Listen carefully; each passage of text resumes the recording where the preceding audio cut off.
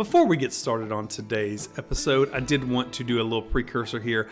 Even though I am Texan and live in Central Texas, my Spanish is horrible. So, although we're covering an entire video on bandits from Mexico, I'm going to do my best to pronounce them. I know I'm probably going to butcher a lot of names, but please just forgive me on the for the storytelling's sake, and I hope you enjoy. Jesus Arriga, famously known as Chucho el Roto, was a Mexican bandit active in the late 19th century. His intriguing life has inspired numerous books, plays, and other media. Born in 1858 in the state of Tlaxcala, his real name was Jesus Arriga, with the nickname Chucho being a common diminutive of Jesus in Spanish, and Roto translating to discarded or ragged. Despite being a promising student, he had to quit school after his father's death to support his mother and sister. His journey led him to Mexico City, where he worked as a carpenter for a wealthy family. A romantic entanglement and an unplanned pregnancy resulted in his forced separation from his family. Chucho's career as a bandit took off in the late 1870s and early 1880s, gaining fame for his ability to navigate Mexico's socio-economic circles and targeting the wealthy. Despite his humble beginnings, he developed a reputation for appreciating fine clothes, theater, and sharing some of his spoils with the less fortunate, leading to comparisons with the famous Robin Hood of England. Chucho's notoriety was fueled by newspaper accounts, portraying him as a daring and clever figure. His ability to infiltrate upper social circles set him apart from other bandits of the time. Despite being arrested multiple times, he managed to escape, showcasing his elusive nature. In 1884, Chucho was finally arrested while he was posing as a coffee seller. His arrest revealed a complex personal life, including a longtime companion named Maria Bermeo and a daughter in Mexico City. The arrest also exposed his involvement in various crimes, leading to his transfer to the notorious San Juan de Eluva prison in Veracruz. Chucho's death is actually shrouded in mystery. In 1885, different accounts suggested he either died in a conflict with fellow prisoners or succumbed to injuries sustained during an escape attempt.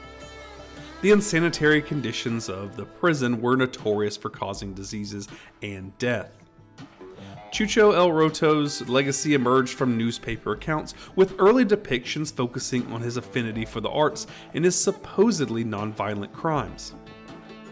The first literary work based on him, Diego Corrientes, was published just before his death.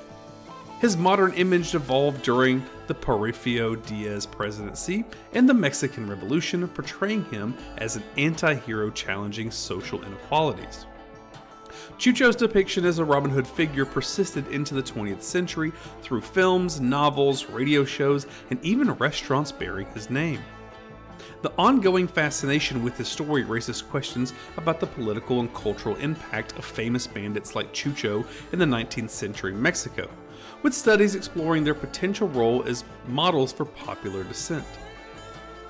Heraclio Bernal, known as the Thunderbolt of Sinaloa, was a notorious bandit hailing from the Sinaloa region of Mexico. During his bandit years, Bernal led a group of pistoleros in the mining zones of the Sierra Madre Occidental, controlling parts of Sinaloa and Durango. His band, reportedly numbering up to 100 men, engaged in various illegal activities, including robbing stagecoaches, attacking armories, raiding mines for silver, and plundering the wealthy residents of towns they targeted.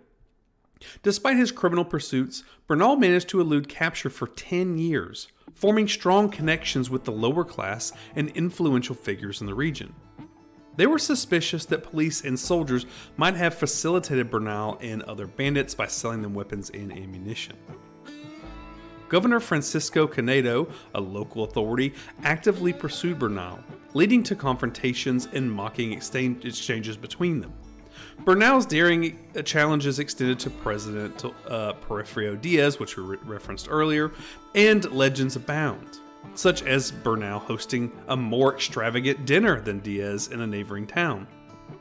Although the veracity of these stories is unquestionable, they elevated Bernal to a hero in the eyes of the surrounding village people. In 1883, Bernal's group was joined by the Para brothers, and in 1885, Bernal attempted to enter government service. He proposed a deal to President Diaz, seeking 30,000 pesos for himself and his security in exchange for serving as an officer. Additionally, he demanded the release of his captured gang members, including his imprisoned brother. Diaz rejected the offer, potentially denying Bernal a pardon due to the high payment request. In 1887, Bernal transitioned into the role of a political rebel, advocating for the return to his 1857 Constitution of Mexico, which prohibited repeating re-elections of the same candidate. However, this initiative faced opposition, as many who might have supported Bernal now favored Diaz for his repeated re-elections to maintain control. The government responded by deploying soldiers to the Mazatlan region and forming anti-guerrilla forces to hunt down Bernal. A 10,000 peso ransom was placed on his capture, leading to an ambush set up by two of his own gang members. Heraclio Bernal met his demise on January 5th of 1888. Red Lopez, born Rafael Lopez, around 1886, gained notoriety as a Mexican outlaw responsible for at least 30 known murders in northern Mexico and the American Southwest. His tumultuous life saw him fighting in the Mexican Revolution, eventually meeting his end in a shootout with American Frank Hamer, a Texas Ranger. Red Lopez was born in northern Mexico around 1886. His mother was of Indian descent, and his father, Martin Lopez, later became a general in Pancho Villa's army. Lopez's uncle, Pablo Lopez, was another Vista general, infamous for the Santa Isabel massacre in 1916. Lopez and his younger brother were sent to work in the mines in New Mexico Territory during their youth. While there, Lopez honed his skills as an equestrian and marksman. By 1913, he joined Buffalo Bill Cody's Wild West show, showcasing his talents nationally and internationally. In 1913, Red Lopez shot and killed a fellow miner, Juan Valdez, in Bingham, Utah, sparking a deadly encounter with law enforcement. A posse pursued him, leading to a shootout where Lopez killed the Bingham police chief and wounded two deputies. The ensuing manhunt involved around 200 men. It became the largest in Utah's history. Despite efforts to smoke him out and starve him into submission, Lopez escaped the mini silver mine, marking the deadliest shootout in Utah law enforcement history. Red Lopez fled to Texas after his escape from Utah, and he rose to lead an outlaw gang that was allegedly composed of former members of Butch Cassidy's Wild Bunch. He engaged in bank and train robberies along the Rio Grande and participated in the Mexican Revolution. In 1914, near the international border, Lopez and his gang derailed a train, robbed it, and brutally killed 19 American passengers. The Texas Rangers initiated a pursuit, but Lopez eluded capture for years. In October of 1921, Frank Hamer, commanding Company C Texas Rangers, ambushed Lopez near the Rio Grande. Acting on an informant's tip, Hamer suspected a trap, repositioning his men. As the outlaws approached, Hamer issued a warning in Spanish, prompting Lopez to fire. In the ensuing firefight, Lopez was killed along with 11 other bandits. Hamer's grazed wound marked the only injury amongst all of the Rangers, so Hamer was grazed by a bullet, and that's it. That's all they had. Despite Lopez's death and the defeat of his gang, the Texas Rangers kept Utah authorities uninformed. So technically, the Lopez case remained open until January 24th of 2003 from his escapades in Utah before he fled to Texas. The case was remained until January 24th of 2003 when Deputy Sheriff Randy Lish confirmed their connection, officially closing the case after all the years of investigation. Silvestro Pedro Morales, a notorious serial bandit, etched his name into California history during the tumultuous 1880s. His exploits, marked by a deliberate coolness in his criminal endeavors, captured the attention of the public and law enforcement alike, earning him a reputation that was deemed unparalleled. In 1881, Morales catapulted into notoriety when he shot a Jewish merchant, leading to a 7-year sentence in the famous San Quentin prison. Released in February of 1889, he resumed his criminal activities, perpetrating crimes ranging from shootings to horse theft. On July 23rd, Morales robbed and shot a man, adding to his list of offenses.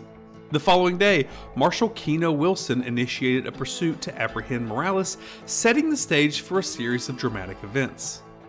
Morales, exhibiting a propensity for violence, engaged in a fight with George Bunch on August 20th, further intensifying the manhunt. Amid the chaos, Morales captured Nymphia Brown, kind of crazy name, a stepdaughter of an unrelated man named Jose Morales. The ensuing search party, led by Jose, encountered difficulties in tracking down the elusive bandit. On August 25th of 1889, Morales committed a heinous act, murdering San Juan Capistrano rancher Henry Charles. This sparked an escalation in the manhunt, with multiple rewards offered for Morales' arrest. The intensifying pursuit drew attention from law enforcement and private citizens alike. By early September of 1889, Marshal Keno Wilson, aided by Ignacio Castillo and Johnny McGarvin, successfully apprehended Morales after days of careful surveillance. Nymphia, who had developed a form of Stockholm Syndrome during her time with Morales, stayed with him out of fear. During the trial, Morales, defiant and vengeful, vowed retribution against Wilson and Castillo.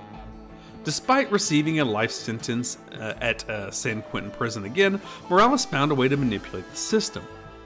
In 1909, Morales seemingly displayed good behavior, secured an early release from San Quentin. However, his release was a ruse, a calculated move to exact revenge on Wilson and Castillo. The vendetta was realized on October 14th of 1910 when Morales killed Castillo at his ranch house in San Diego. Wilson, leading an extensive search in both California and Mexico, failed to apprehend Morales, who eluded capture, leaving a trail of mystery in his wake. Silvestro Pedro Morales, with his audacious criminal career, remains a captivating figure in California history, leaving a mark on the narrative of the Wild West. Manuel Lozada, born to Norberto Garcia and Cecilia Gonzalez in 1828, faced a lot of early challenges. Orphaned at a young age, he was adopted by his uncle, Jose Maria Lozada, whose surname he embraced. As a child, he assisted in caring for animals on the family farm, which made him unable to complete elementary school due to family obligations. Legend has it that Lozada grew into a cowboy onto the Cicero Blanca hacienda.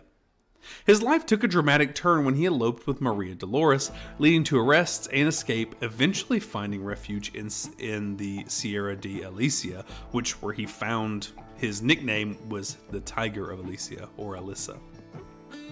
Accounts vary on Lozada's early years. In one version, he suffered public whipping by a soldier named Simon Morelos, sparking his transformation into the Tiger of Alicia. In another, he emerged as a bandit during the 1855-56 dispute in Tepic, later aligning with the Rivera's family and engaging in conflicts against government troops.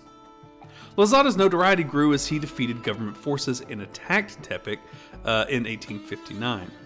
During the French intervention in 1860, he allied with the French, receiving recognition and awards. However, as the French Empire crumbled in 1866, at least there in this part of the world, not in France, Lozada switched sides, declaring allegiance to the Mexican Republic and Juarez. After Juarez's death in 1872, his successor, Sebastian Lerdo de Tejera, turned against Lozada. General Ramon Corona, Lozada's sworn enemy, played a crucial role in his capture. Betrayed by his lieutenants, Lozada was apprehended while bathing in Loma de los Metas and summarily executed in July 19th of 1873. Legal rights were suspended for those labeled as bandits, which he was. Despite his death, the central government struggled for a decade to control Tepic. Manuel Lozada is regarded as a precursor to the agrarian reform movement in Mexico and indirectly contributed to the creation of the state of Nayarit. Monuments in his honor stand in Tepic and his birthplace, San Luis de Lozada. Joaquin Marietta Carrillo, also known as the Robin Hood of the West or the Robin Hood of El Dorado, remains a figure of disputed history in Mexican lore. Born around 1829 and purportedly meeting his end on July 25th of 1853, Murrieta's tale has been intertwined with myth and legend, with John Roland Ridge's 1854 novel, The Life and Adventures of Joaquin Murrieta, the celebrated California bandit, serving as the foundational narrative. Legends about the notorious outlaw during the California Gold Rush abound, yet historical evidence for a tangible Murrieta is pretty scant. Contemporary documents mention a minor horse thief bearing his name in 1852, while newspapers reported on a bandito named Joaquin committing robberies and murders during the same period. The California Ranger Harry Love was tasked with tracking down Murrieta and reportedly claimed a bounty for bringing his head. According to popular lore, Murrieta was a peaceful 49er and a gold miner and a vaquero from Sonora, vaquero being like a Mexican cowboy. His turn to violence was supposedly triggered by false accusations against him and his brother, leading to his brother's hanging and Murrieta's horsewhipping. His wife suffered from unspeakable harm, intensifying Murrieta's desire for revenge. He embarked on a brief but intense rampage against those he deemed responsible. The state of California offered a substantial reward for his capture, dead or alive. Although reported he was killed in 1853, disputes arose about the certainty of his demise, giving rise to his myths and about his survival. Historian Susan Lee Johnson acknowledges the difficulty in untangling the fact from fiction in Murrieta's story. The consensus revolves around Anglos driving him from a lucrative mining claim, followed by a series of tragedies, including the lynching of his half-brother and Murrieta's horsewhipping. Whether he worked as a Monte dealer, a horse trader, or a bandit remains debated. By 1853, the California legislature listed Murrieta among the 5 Joaquins, prompting the creation of the California Rangers led by Captain Harry Love, which we mentioned earlier. On July 25, 1853, a confrontation near Arroyo de Cantua resulted in 3 Mexican men killed, including one identified as Murrieta. Love and his rangers claimed the bounty, displaying Murrieta's alleged head in a jar. Subsequent tours of the gruesome exhibit raised questions about this authenticity. The legacy of Murrieta continues to evolve, with myths emerging about his survival. The destruction of his preserved head in the 1906 San Francisco earthquake added to his enigma. Murrieta's nephew, Procopio, continued the bandit legacy in 1860s and 1870s, which we'll be covering actually next. And it is also believed that Murrieta is the one who inspired the fictional character Zorro, as depicted by Johnson Macaulay's 1919 novel. For some political activists, Murrieta symbolizes Mexican resistance against Anglo-American dominance in California. Our last Mexican bandit is one we kind of mentioned a little bit earlier, but this is Procopio, who was Murrieta's nephew. He's also known as Red-Handed Babito and, YouTube, please don't cancel this, a Red Dick. And he was a notorious bandit in California. His nickname derived from either his red hair or his violent and bloodthirsty nature. He has various reported names, including Tomaso Redeño, Tomas Procopio, Tomas Redondo, Procopio Murrieta, lots of names. But in 1872, the San Francisco Chronicle described him as one of the most fearless and daring desperados that they have ever seen. Procopio was born in Mexico, possibly in Sonora. His parents, of mixed Spanish origin, were described as having roving habits. His father was a vaquero, and Procopio learned the trade at an early age. His mother was the older sister of Joaquin Murrieta, the infamous bandit that we just covered.